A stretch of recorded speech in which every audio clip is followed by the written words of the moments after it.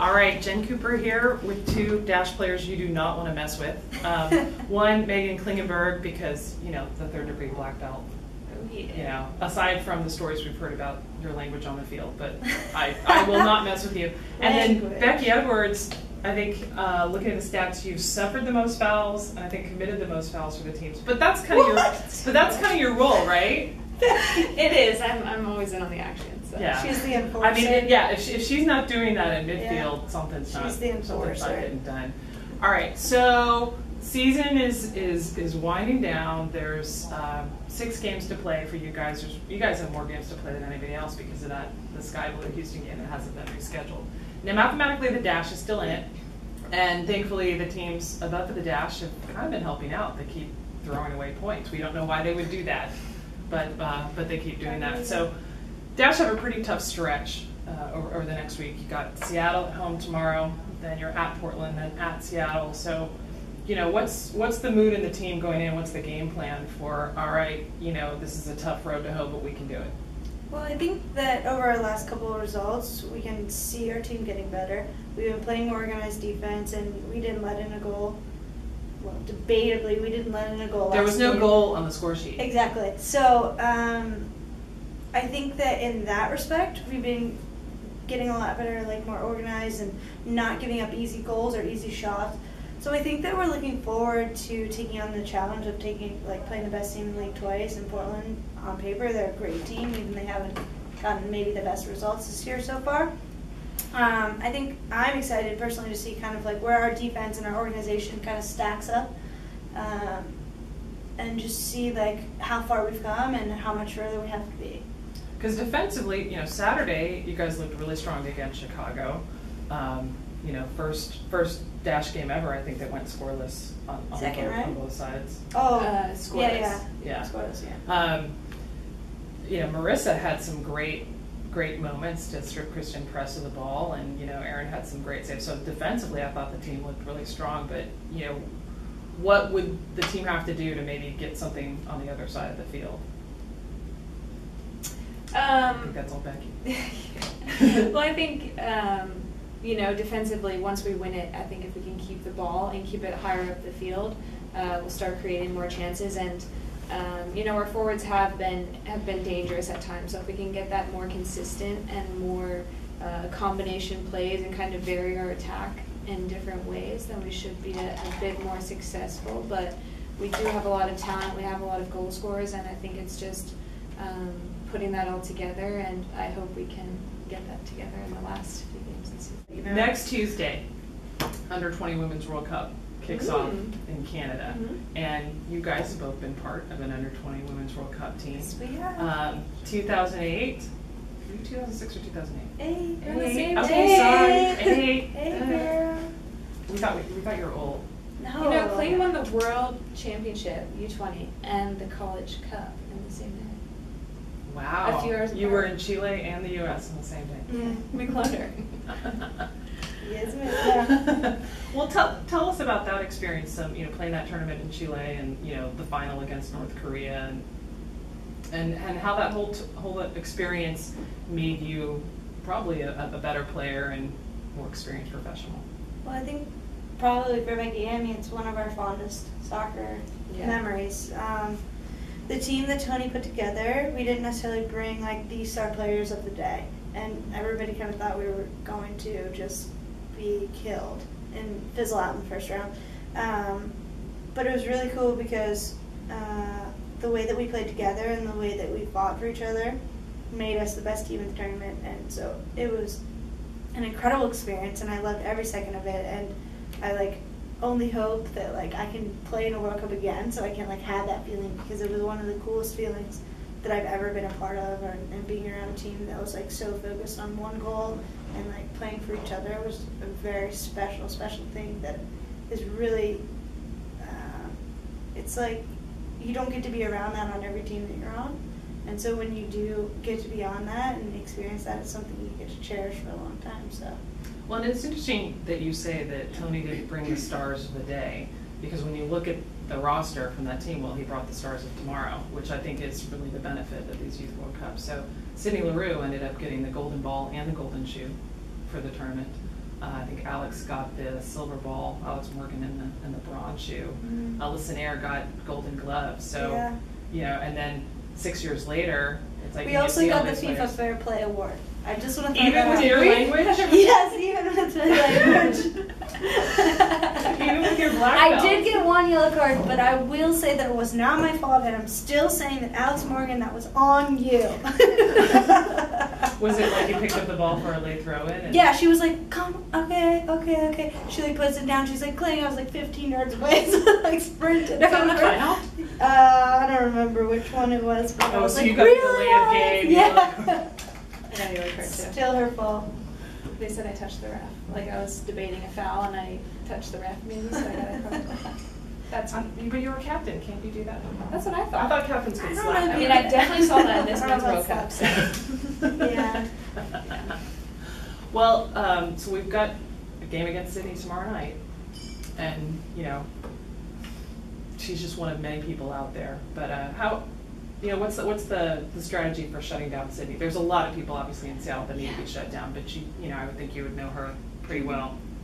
I think mainly we just need to be aware of they're good at getting Sid in good places and getting her behind, and when Sid gets in behind and gets her run full speed, then that's when she's at her best, and she's a great finisher. So I think that we just need to be ready to drop early and often, and it's okay if we get the ball in front of us, because chasing Sid is going to be a difficult issue. So I think that as long as we keep the game in front of us and get numbers behind the ball, then if we stay organized and get in the tackles that we need to get in, then we'll be able to contain them a bit more. But clearly they're one of the most potent offense in the country, so it'll be a challenge regardless of how many players we have behind the ball.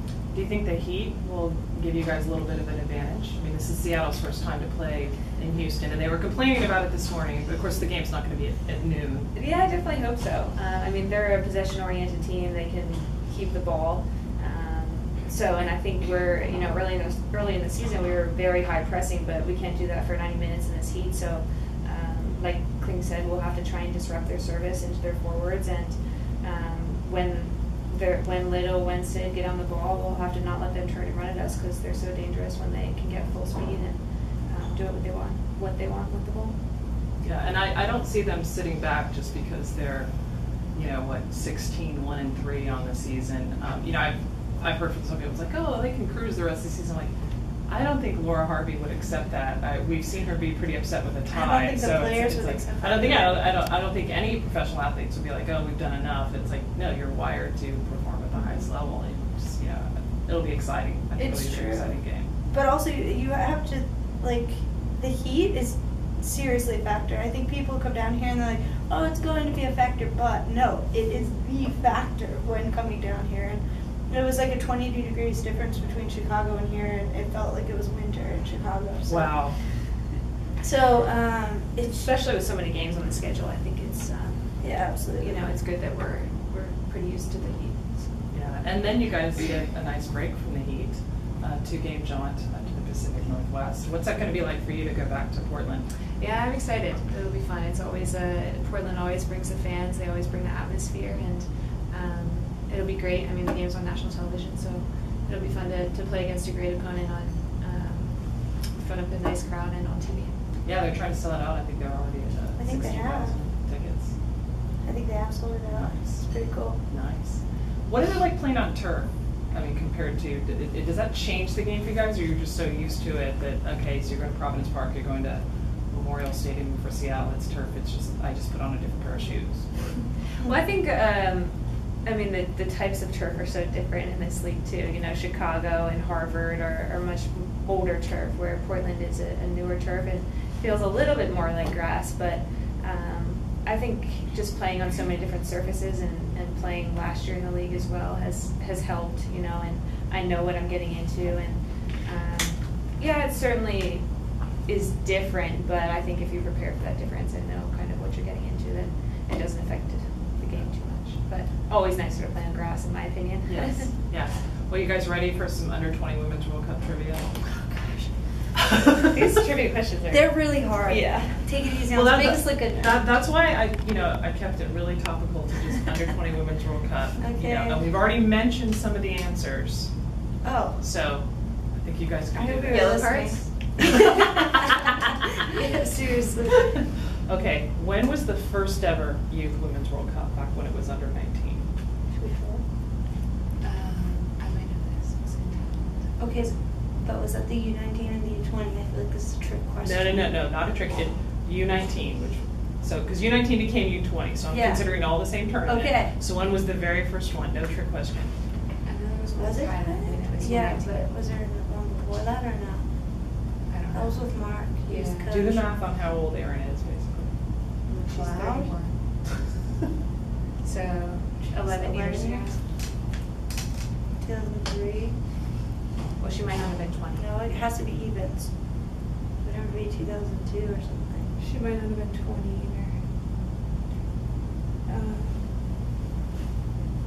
There's one in Canada too. Is that before or after Thailand? That was like Heather O'Reilly's age. So she's. But I think Canada was before Thailand. You think so? Because Ashlyn played in it and she was really young though. And Chalupa and them, they played in it. Okay, so what year was that? Do we have to know the year or we just have to know the place? I think it's 2002. Because if ours So was that was 2008, 12 it'd years separate ago. 2 years. It can't be an odd number. Right. So that would be 6 years before us. So are those players 6 years before? Yeah, that sounds right. Because Erin's 31. Yeah. So 2002. Yeah! Okay, that was so cerebral. I'm really proud. See, maybe you could figure it out. Yeah. So the first two were under 19.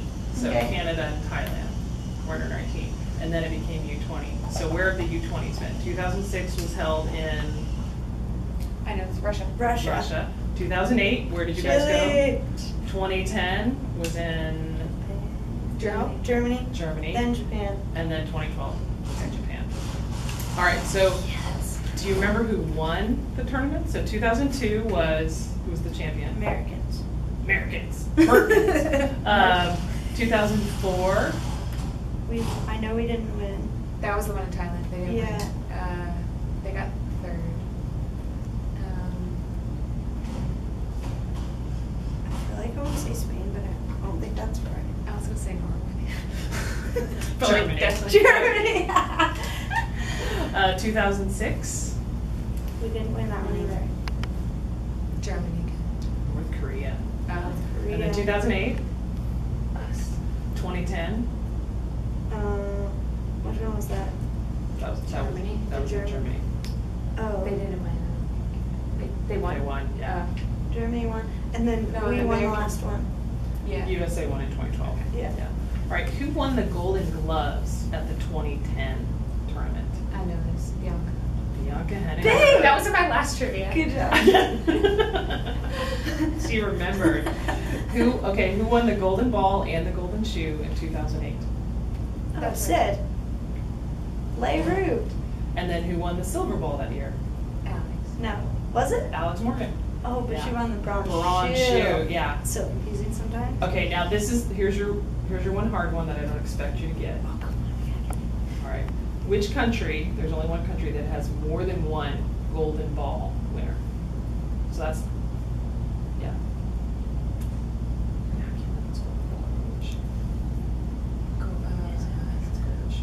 Crap.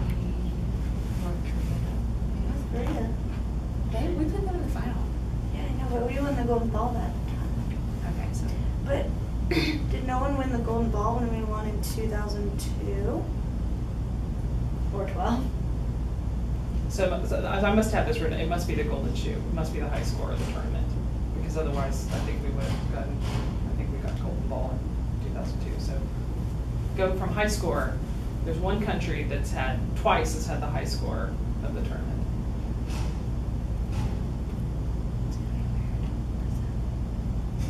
It's gonna be weird.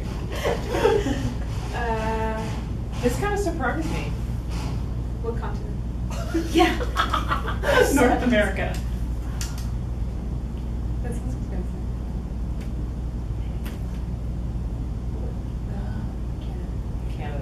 So Sinclair in 2002. Good one. And Brittany Timko in 2004.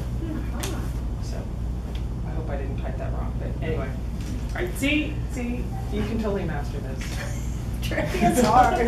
you got the cerebral, you got the martial arts. I mean, we tried really hard. All right, well, I hope you guys kick some ass tomorrow. Thank you. And we'll Thanks see for you next having time. us. Thanks.